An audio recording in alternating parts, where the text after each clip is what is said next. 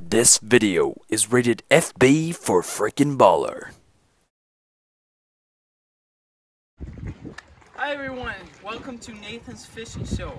Today we're going to go through, we're going to teach you how to fish, and we're going to go through some methods of releasing them. Let's get right into it. So what I like to do is, I don't like to fish with fishing rods because I think they're stupid and I'm cool. And so what I like to use my hands. So I like to get low on a dock that you can find, and then you just really gotta get down there and, oh, okay, I got one. Whew. Okay.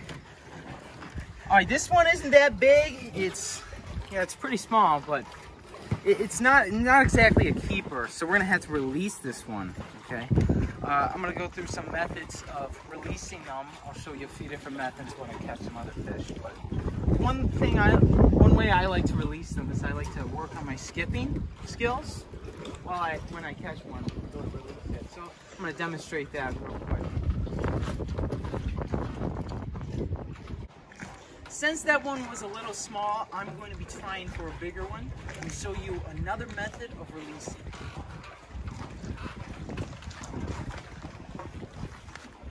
Alright, this is what we get now.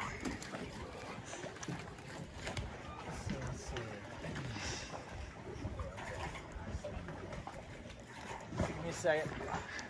Alright, I got one. Woo! That is a good sized one.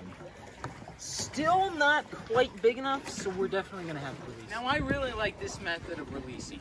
You get to hit two birds with one stone. One, you get to release your fish, and two, you get to work on your spear throw. I'll demonstrate this right now.